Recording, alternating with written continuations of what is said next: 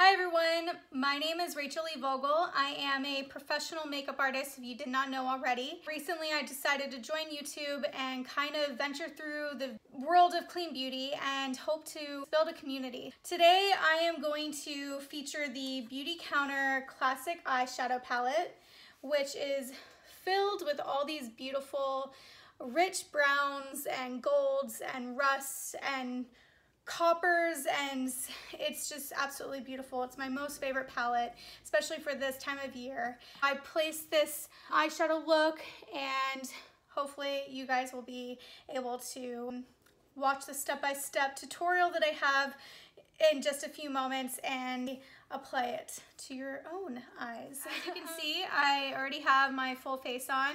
I am wearing the Kjaer Weis foundation in Like Porcelain, and excuse me, I'm pregnant, so I have indigestion. And then I have the Hint Beauty Duet Perfecting Concealer in Light, the DC02 Light. And I am wearing the RMS Beauty Unpowder Powder to Set. And I have, it's not like the cleanest, but it is talc-free, paraben, gluten, all those kind of things free. Cover FX.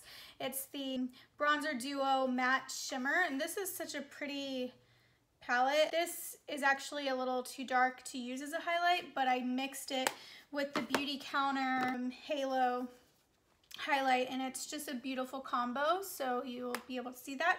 And then I have the Beautycounter blush in Date on my cheeks. And I also did a little bit of contour with the Sunkissed bronze, the matte side, so right in there. And then on my lips, I have the Bite Beauty Liquefied Lip in Whip. And the cool thing about Bite Beauty, if you didn't know, they are going all vegan. So right now, like their lip pencils, this guy, some of their lip stains, or lipsticks rather, are on sale. So I went to Sephora the other day and I got a few because I personally am not vegan, so I don't mind that there's beeswax in some of the products that I use. But for those of you who are vegan, Bite Beauty, starting I think on January, I might be wrong. Don't quote me, go to their website. I'll link them below, but they are going to be completely vegan. Until then, if you aren't vegan, go to Sephora because, I mean, their sale's amazing. It's like $12 for this thing. I mean, that is just like unbeatable. So today I'm going to zoom you in so you guys can see what I'm doing, and we're gonna do my eyes. I'm just gonna do a very soft fall kind of look featuring the Beautycounter Classic Eyeshadow Palette. And these colors, I mean, they're just to die for, in my opinion. But I'm going to do kind of probably a rusty goldy kind of eye, and so if you are interested, continue watching. So we are up close and personal today. Hopefully you will be able to see everything that I'm doing and using.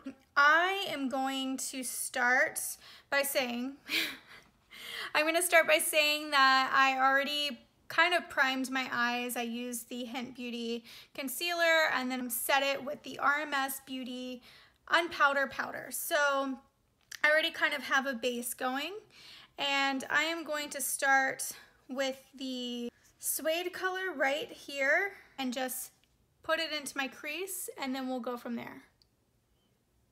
And I am using kind of a flat, fluffy brush, so it will lay down more pigment than a typical fluffy brush.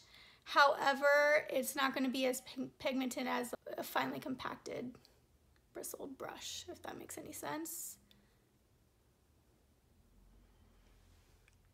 So you can kind of see how that's going.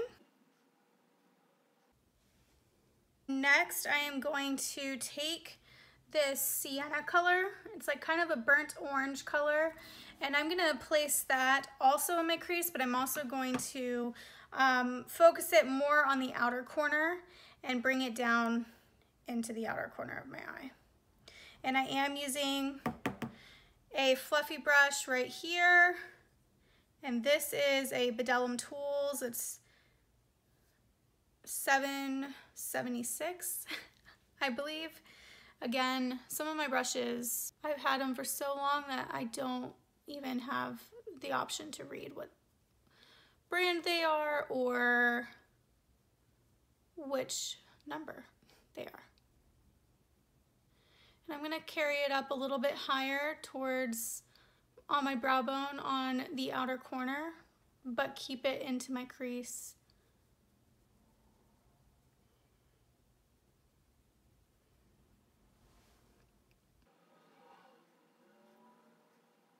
And I'm doing more circular motions on the outer crease and outer corner of my eye, whereas and then I'm doing more of like a window wiper motion in the actual crease. And I'm being very soft. So you actually have more control when you hold a brush towards the end rather than doing this. When you hold it here, you tend to put more pressure down, but if you hold it down here, you can put more pressure, but you can also lighten up your hand a little bit if needed. So it's very important that whenever you use your brushes, make sure you're holding them right, because it might not even be the brush or the product that you're using. Sometimes it's all in the hand, and that's why you're not getting the same effect that you would see someone else on YouTube or some other professional doing. So normally I go more with a copper look, but I think today I might use this Sahara color, and I'm gonna put that on my lower lid. Also, I find that I'm talking into this mirror. I'm very confused right now because I have this mirror that I'm looking into, I have this mirror in front of me, and then I have the camera. I am going to actually use that same initial brush that I used with suede on it, but I'm going to use Sahara, that goldy color. And I'm gonna place it on my lower lid.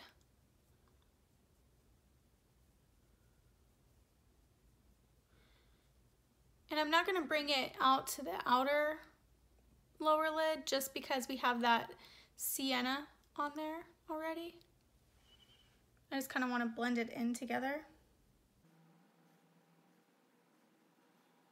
So that is the eye look so far. I'm going to use my fluffy brush again, and I'm going to take this dark warm, well, it's the darker of the colors, warm brown color. It's called Sable. And I'm going to place that really into the crease of my eye. I'm going to start by squishing the bristles so it kind of gives more of a line, and I'm going to kind of, there we go. And now I'm going to hold it normally. I really just wanted to place that product right where I wanted it to be. And I am carrying it into the inner corner, but I'm trying to keep it as close to the crease as possible and down into my lower corner.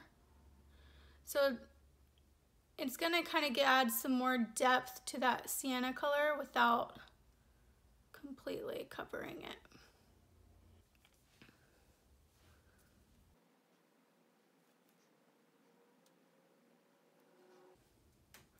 So that's that. And then I'm going to take a little bit of that sienna color, but I'm just going to, I lightly touched it.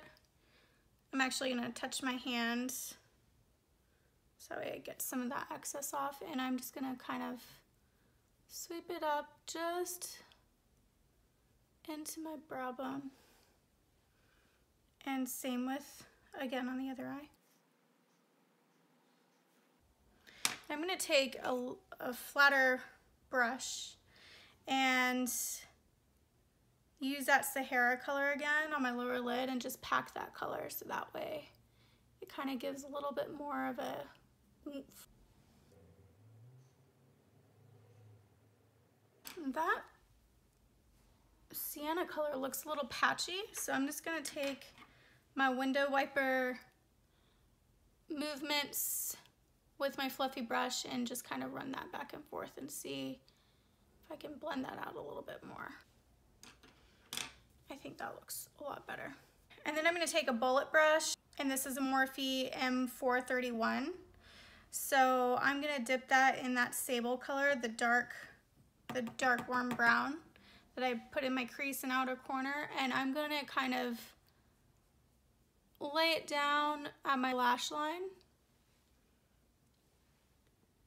So it kind of gives the illusion of eyeliner, but it's staying soft.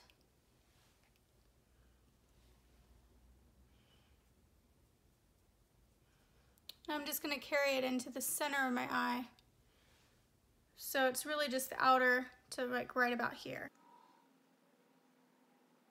Whatever is left on my brush, I am going to kind of run it on the outer corner of my eye along my lower lash line. And same with on the other side.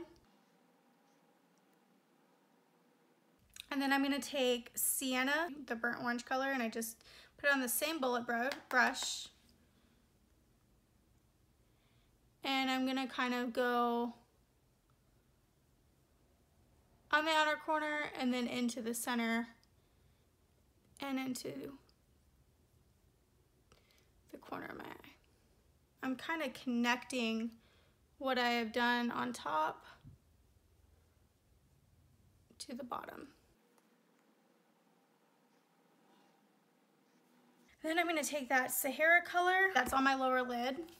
So this color right here, Sahara.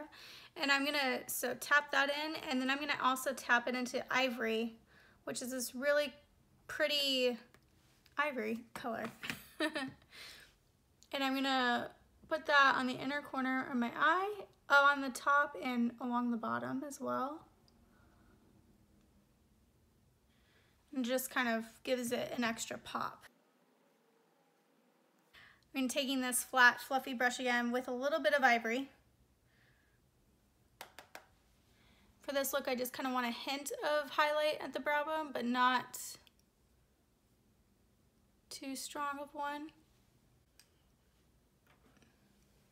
Taking my fluffy brush to kind of blend it in with that sienna. And I'm gonna do the same thing on the other side. I am going to curl my lashes, put on some Well People, the Expressionist mascara. I do use brown in this mascara. I just love the way brown mascara looks on eyes. I'm not a big fan of this mascara, but I'm gonna use it today. So this is the finished result, and I have my mascara on, which I figured out why I don't like this mascara, y'all. It's because it's too wet. I think once it kind of dries out a little bit, maybe I just don't use it enough, but I think I'm gonna start trying to use it more often. So that way if it gets drier, I might like it a little bit better. I hope you guys enjoy this video. This is the eye look. Again, it's just like a really pretty soft wash of color with golds and rusts, and just kind of gives it that really nice fall feel. So if you liked this video, definitely give me a thumbs up. Comment below if you have any other suggestions for videos that you'd like to see in the future, or if you just want to say hello, that would be nice. I'd love to say hello back. And subscribe to my channel if you would like to follow me along this journey through clean beauty and be a part of a really awesome community that I'm hoping to kind of build. Thank you again for viewing my video, and I will catch you in the next one.